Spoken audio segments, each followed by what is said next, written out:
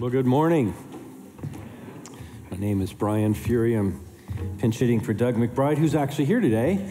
He's usually not here when I'm up here because I'm usually pinch hitting. I've gotten a lot of comments this morning telling me that I am overdressed for Creekside. But you don't understand, and this is my typical answer when anybody says anything about what I'm wearing.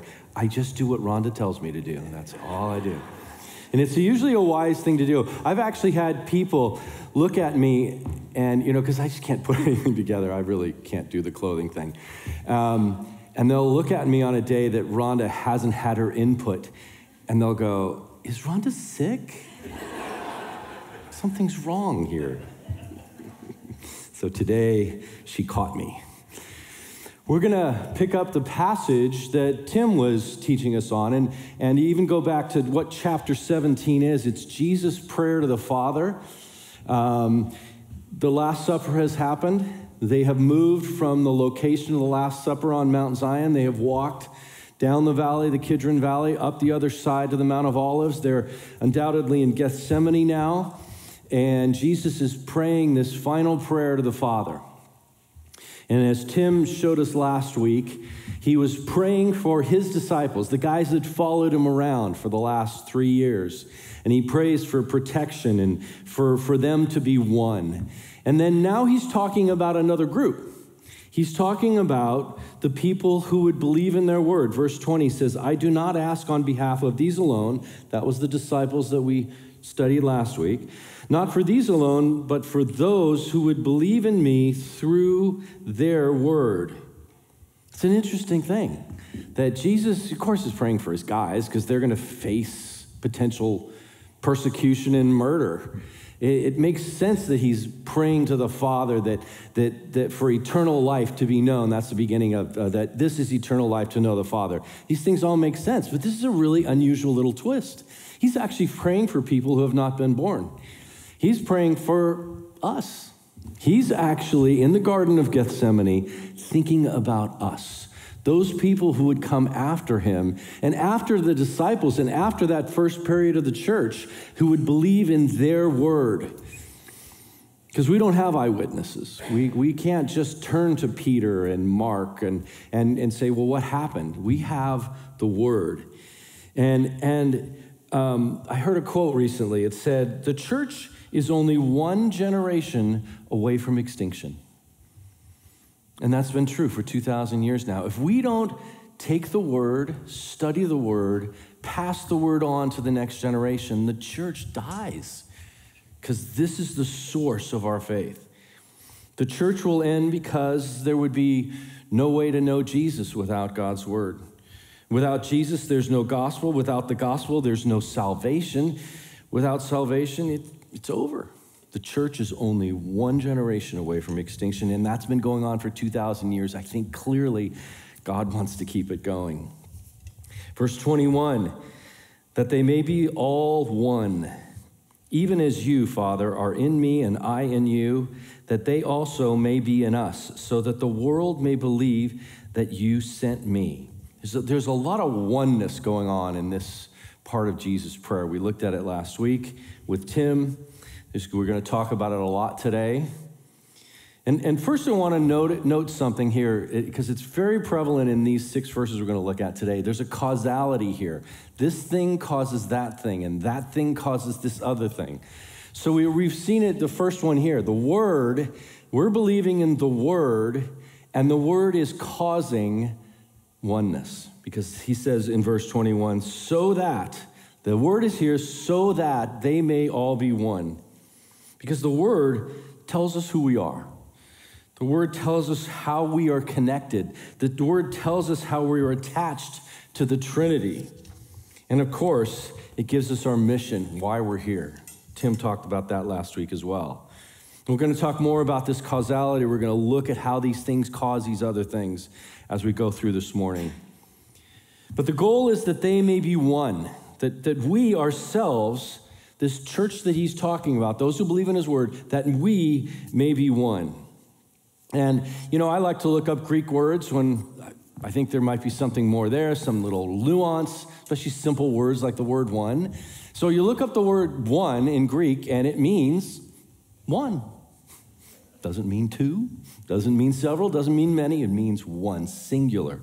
And it's actually profound in what it is not. What it is not separate. It is not divided. It is not individualism. However, Christian unity celebrates the individual. Christian oneness celebrates diversity within the community. You can't have oneness without diversity. We're going to talk a lot about that today. You can't possibly have togetherness without celebrating your differences. Basic reason is, if you can't celebrate the differences, that means that people who are different, and we all are different from one another, you have to shut down part of yourself. Well, you can't have unity in that. You have to celebrate everybody's differences. And we have a God who celebrates difference, celebrates diversity. When you think about it, we are all made in the image of God. That's what the Bible teaches us. So, which one of you looks like God? I mean, we all look different. And there's actually 7.5 billion people out there. We all look different. We think different. We have different personalities. We feel differently. We're all completely varied. And God says, well, this is how I display my image. Apparently, the image of God is so varied, so complex, so interestingly unique that it takes 7.5 billion people to manifest that image. Isn't that cool? God is a celebrating God over diversity, over differences, because it takes so many to reflect who he is. And yet in all of that diversity, we are one. One in our original creation, we're made in the image of God, and one in our redemption, and that's what we're talking about here, the redeemed, the people who are being brought back into the original creation. That's what redemption's all about. It's actually restoring what was lost to bring us back to what we have originally with God. And in that kind of unity, there's tremendous diversity. Look at this. Paul highlights this to the early church. In 1 Corinthians 12, at verse 12, it says, "For even as the body is one," he's talking about the body of Christ, "even as the body is one and yet has many members, all the members of the body, though they are many, are one body, so also in Christ. For by one Spirit we were all baptized into one body, whether Jews or Greeks, slaves or free, and we were all made to drink of the Spirit." By the way, when he talks Jews and Greeks and slave or free, those are the incredibly strong prejudices of the time. Jews wanted nothing to do with the non-Jew, which they called Greeks. They weren't all Greek, but they called them that. They wanted nothing to do with them. And slave and free, if you want to see a classism society, look at Roman society. If there were several classes, the lowest being the slaves, the top being the aristocracy, and they would wear certain colors. And if you wore a color that was outside of your class, you could legally be beaten in the street. They were completely prejudiced, the Roman world. Absolutely. You stay in your station and you don't move out. So Paul is hitting the most egregious prejudices and saying, even with those, we are one. Verse 20, "But now there are many members, but one body. And the eye cannot say to the hand, 'I have no need of you,' nor again the head can't say to the feet, 'I have no need of you.' On the contrary," and he goes on to talk about spiritual gifts and how that was creating a rift in this church. But the point is made. We are one. We're very different, but we're all one. Putting it in more current terms, you might think, okay, well, my right arm could say, I don't want to be part of the body anymore. Well, actually, that's going to damage both parts. If I was to remove my right arm, it would damage my body and it would damage the right arm. This is what Paul is getting at. We're one, and it's kind of silly to think that we're not, that people are not going to be damaged by us not living in unity. This says that all Christians are attached. We are part of the whole, and you can't detach part of the whole. In fact, oneness is not separable, thus the meaning one. Jesus keeps saying it, "You, Father, in me and me in you, oneness in me and you." And that Trinity unity, Doug has been talking about it. Jesus wants to bring us into that oneness, the kind of oneness that the Trinity has. As a side, as we've been kind of learning this, how the Trinity acts and responds, Doug has especially been leading the band on that, I've been asking myself, thinking, okay, why did the Trinity do all this? Were the three of them bored? Why did they make angels? Why did they make us? Did the Spirit one day say to the Father, you know what? We got 5 billion times 80 trillion stars. Jesus is out making another one. Was he irritated? Of course not. The Trinity has this perfect unity. They didn't need to do any of this, right? They didn't need to make angels. They didn't need to make us. However, that's actually a huge part of oneness. Oneness wants to expand the oneness. That's why our mission is to go out and bring other people into the oneness. And we know this from socially. We know this. We know this. When you have a friend who you really enjoy, and then you have a friend in some other environment you really enjoy, you want to get them together. I had this friend in college, and she was just a friend. She didn't date, but she was a gal in my Bible study. She was like my sister. We had the best time together. She had an amazing sense of humor. And she was going to some other church out of college, and she said, oh, you got to meet this guy. He's just like you. And so she got us together, and the three of us had, triple the fun. It was great. Oneness wants to expand oneness. And that's what the Trinity wanted to do. This is an element of oneness. This is our mission, to expand that oneness. Verse 22, the glory which you have given me, I have given to them, that they may be one, just as we are one. Glory, apparently now, is part of oneness. It says here it's another causal force. It's another force that causes oneness. First, the word is a causal force because it tells us that we are part of the Trinity and we are one with them. So that causes us to move into oneness. Now it says glory moves us into oneness. And Doug has identified what that glory is, which I'm so appreciative. I've been a Christian for 40 years. I've never heard anybody actually tell me what it is. He's identified it as adoring and praising, serving or pleasing, and always in love. And we can see this in the Trinity. We see it all through the New Testament. Jesus has been adoring and praising the Father. Jesus has done nothing but serve the Father, going where the Father is going, doing what the Father is doing, showing the Father honor, even by directing prayer to him. When the disciples say, hey, teach us how to pray, he could have gone, well, just say, Jesus, can I have this? He didn't. He pointed to the Father. He says, no, ask the Father. Let me praise the Father. Let me adore the Father. Our Father who art in heaven. And the Father's been doing the same thing to Jesus. The Father has been empowering him to do amazing miracles, healing the sick, raising the dead. And remember Jesus' baptism, the Father opens up the sound waves of the sky and says, this is my Son in whom I am well pleased. He does it again at the transfiguration and even adds, you should listen to him, praising, serving one another, always in love with one another. And then the Holy Spirit may be the most honored of all three. He's the one that stays with us, the redeemed, protecting us, guiding us, counseling us. And what does he do towards the other two? He interprets our prayers to the Father, Romans 8, and he continually reminds us of our identity in Christ. Praising, serving, and expressing love. Okay, so Jesus says that's the glory that's within the Trinity, and he wants us to have that same glory. Verse 23, I in them, and you and me, and that they may be perfected in unity, so that the world may know that you sent me and loved me, even as you have loved me, and loved them, even as you have loved me. So how does this unity happen for us? Well, it's that previous verse. It's through glory, through praising, serving, expressing love. Doug did this a couple of weeks ago. He was talking about me as praising me. And he said, when he went and did the pastor thing full time, I just kept the business running. And he was still full partner and full benefits of being a partner. And as he was talking, I was like, I don't even know what he's talking about. I just never even thought of anything different.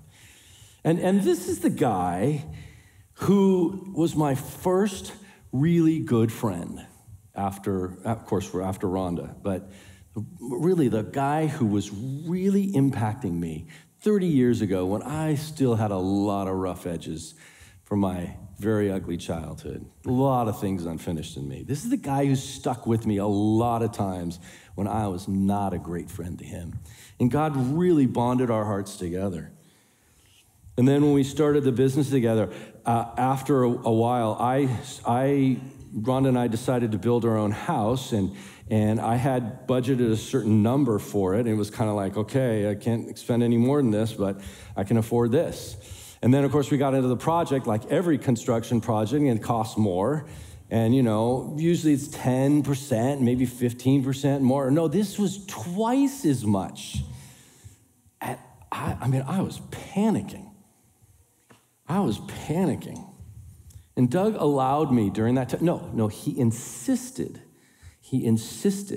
that I take all of the profits from the business. And I did that for 4 years. He took nothing and I took everything. And he insisted upon that. And it was like, he's got my back. Who is this guy? And it's funny, I knew I was going to tell you this story, and I shared these notes with Doug a few days ago. And in my notes, I said, I know as I say this, Doug will have no memory of what happened. And he'll kind of go, what are you talking about? And so then I got a text back from him after he read the notes. He just, ha, ha, ha, ha, ha. It's exactly what I said. There's something about oneness where you just don't do the math. You just don't say, well, what are they getting? And what am I getting? And am I getting enough out of this? Oneness just doesn't do the arithmetic.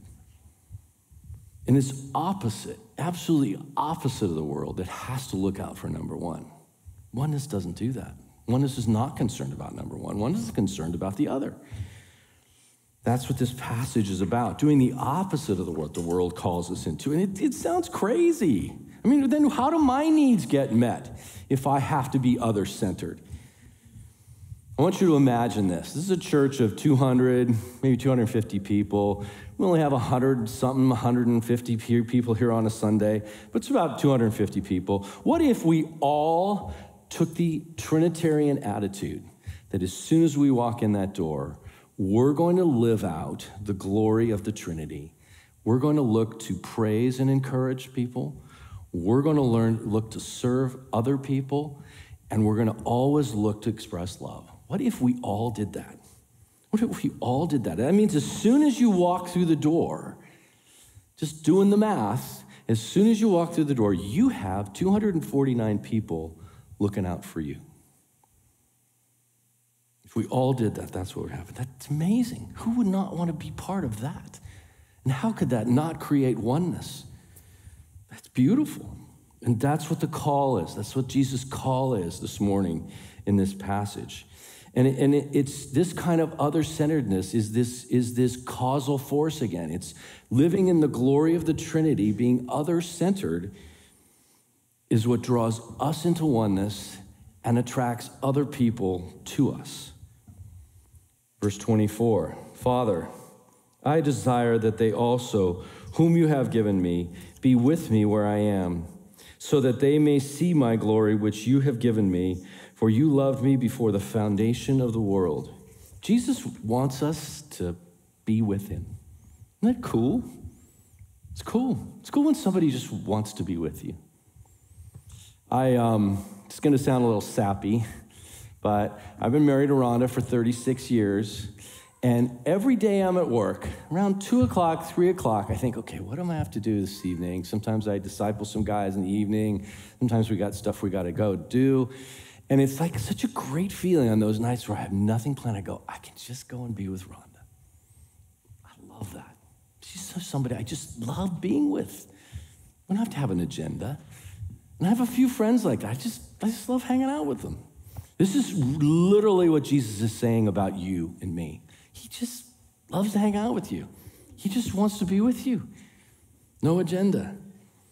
Verse 25, O righteous Father, although the world has not known you, yet I have known you, and these have known you that you sent me. And I have made your name known to them and will make it known, so that the love with which you loved me may be in them and I in them. Okay, it's a lot of tongue twisting there. But I'm actually really shocked by this passage. And I've been shocked over the last number of weeks that it's just becoming really clear how we are part of the Trinity's same kind of love that they have for each other, that we're actually fully included in that love that they have going on, that they've had going on before all time. The Trinity is exercising glory on us. The Trinity is praising, serving, and loving us. Now the last two is kind of easy to see. It's easy to see that the Trinity serves us. They answer our prayers. They meet our needs. The Holy Spirit is our counselor. And of course, it's all about love. We merely need to look at the cross to understand how much we are loved by the Trinity. But that first one, that praise word, how is the Trinity praising us or encouraging us with words? Well, Ephesians 1:3 says this: praise to the God and Father of our Lord Jesus Christ, who has praised us in the heavenly realms with every spiritual praise in Christ. They have to watch a little bit on the translation of this. Some Bibles, I think the translator is just insecure enough to not actually translate it the way it says, because they tend to say that God blesses us in the heavenly realms with every blessing in Christ. And that word blessing, I mean, I always looked at that verse when it translated in blessing. I go, it sounds good. I'm not sure what a blessing is, but sounds really good. And you look at the Greek, and the word is eulogio. It means a good word. It means a good report. And it means all through that verse a good report. It means we give a good report to God. We praise God. And because he has praised us with every spiritual blessing, or with every spiritual praise in the heavenly realms. Well, how many spiritual praises could he do? Well, he's God. I mean, I think this verse is saying God is praising us, and I think he can't shut up about it. I mean, I think there could be the angels going, oh my gosh, there he goes again, praising the saints. Oh yeah, they did this and they did that, and going on and on. I mean, it sounds stupid, but honestly, God cannot stop praising us. Doesn't that feel weird? It's just so unlike what we would think God. We tend to look at the dark sides of ourselves and think God is frowning on us. Actually, the dark side of us has been nailed to that cross. There's none of it left. All he has for us is praise. And we are brought into that Trinitarian love of praise and encouragement, of serving us and loving us. And they want us to live in that and express that to one another. This is what Jesus is praying about today. Now, before I close, I got a few more minutes. I want to talk about unity and what's happening in our society. There's a real quest for unity. A lot of being talked about. It doesn't use necessarily that kind of wording. But unity in our society today really is uniformity. And uniformity can actually never bring unity, because uniformity requires conformity. You have to conform to the uniformity. And it's very different than the oneness Jesus is talking about. There's a quest today for uniformity, not disunity. And it correctly identifies disunity and discord and all these factions in our politics and our society. It I think correctly identifies them as bad and unpleasant. But the solution of uniformity can never, ever, ever bring unity. Because uniformity demands that anyone not like the others is oppressed, marginalized, excluded, punished. To coin a phrase, cancel culture Cancel culture is about uniformity. It is not about unity. It sounds like it should be, but it is about uniformity. It is about conformity. You will conform to a predestined speech, perspective, belief system, or you'll be canceled, ignored, or cut off from your friends.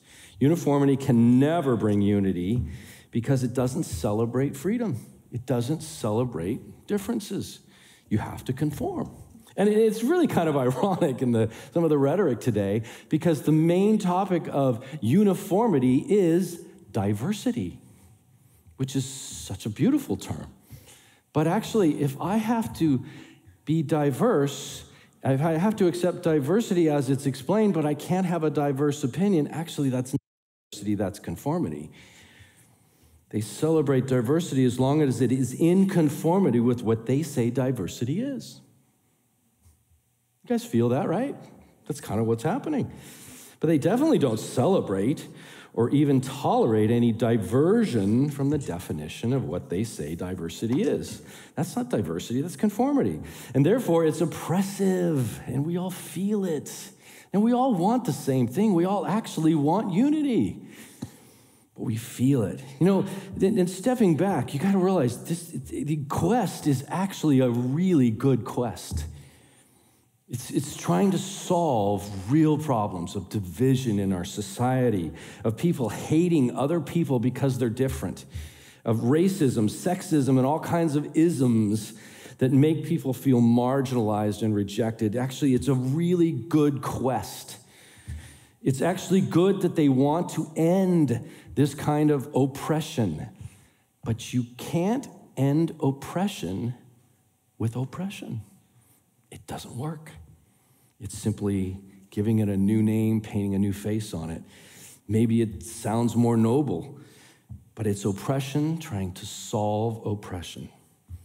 And it's happened throughout history. I mean, the most recent examples were in the 20th century with the Bolsheviks. They actually took a really good term and interested people. Like people are interested in diversity. It really does sound good because, I mean, we should love it. We have a diverse God.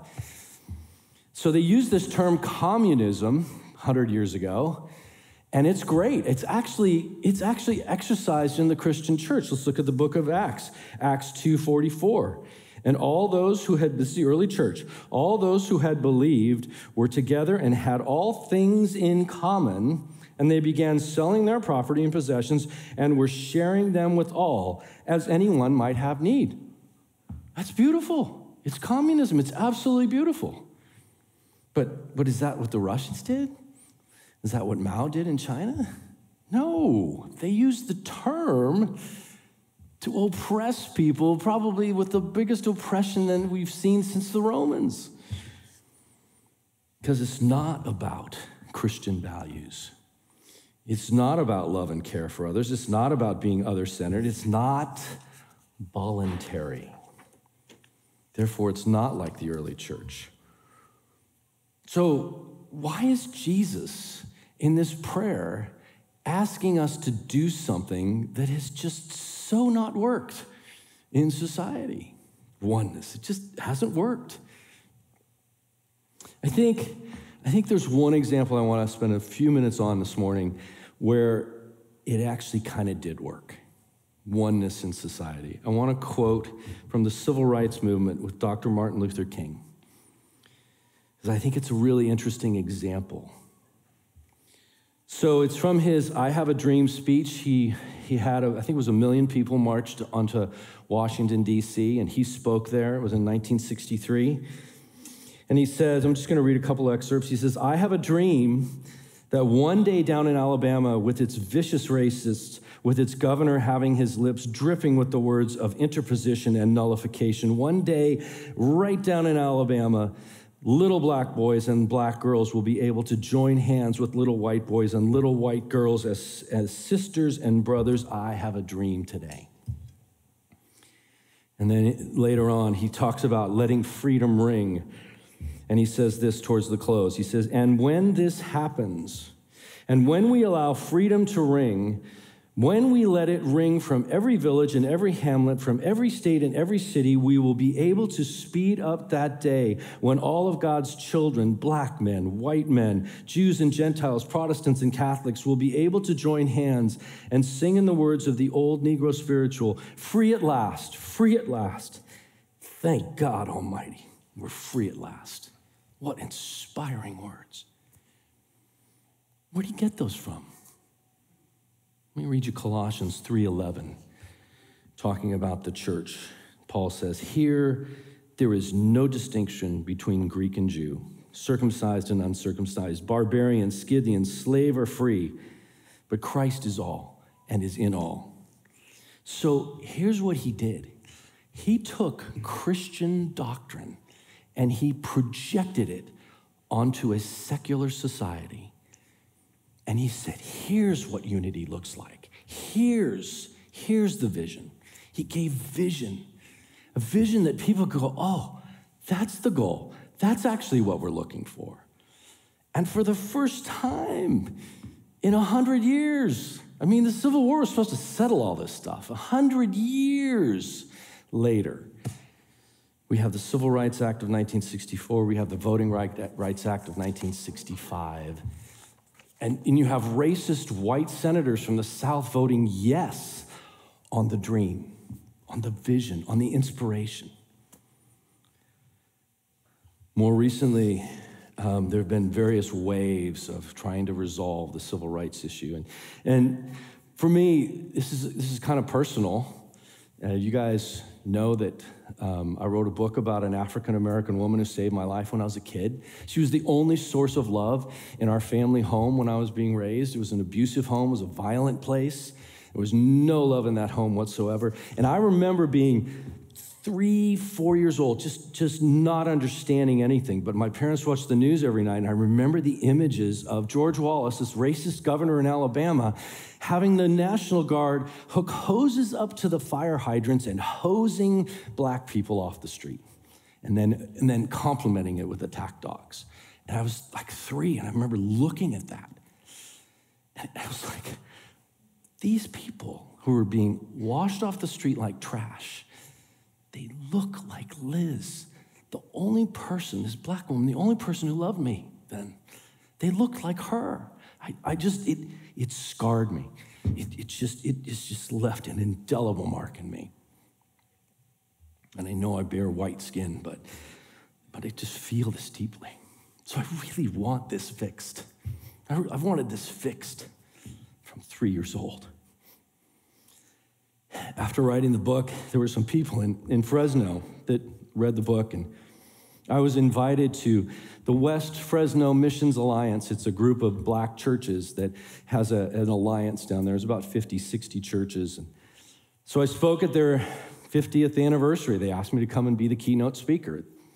There was 120 people there, all pastors and their wives, and I was a token white.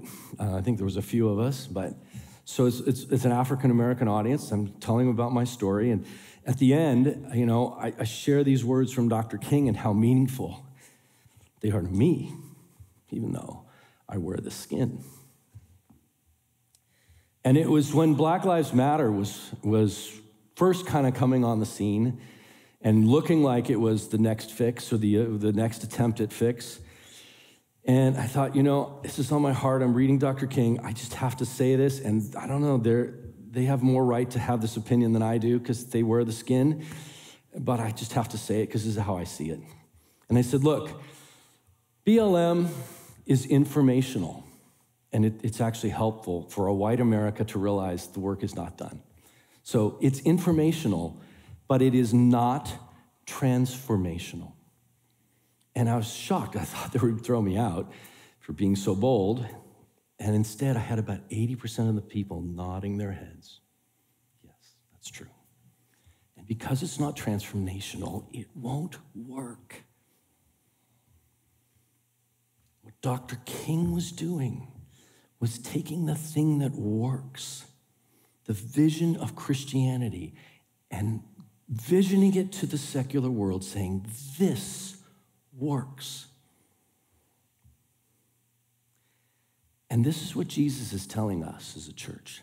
This works.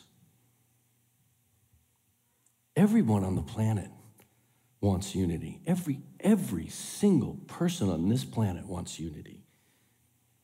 Jesus is telling us how to do it.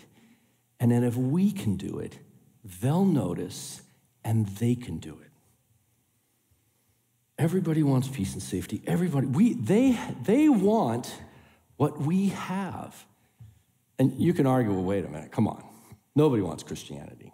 This is the land of the no God. You can't even talk about God in a public way. No, they want what we have. They just don't know it's called Christianity. Jesus is calling us into this transformational relationship with the Trinity and with each other to show them who he is. Let's pray. Father,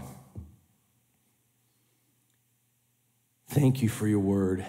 Thank you. I don't have words to thank you enough that you have brought us into Trinity oneness, Lord. Teach us as Christians in this room. Teach us as the body of Christ that dwells at Creekside. Teach us what that is, how we do that. Lord, guide us and teach us, and thank you. Thank you, you have brought us into that. In Jesus' name, amen.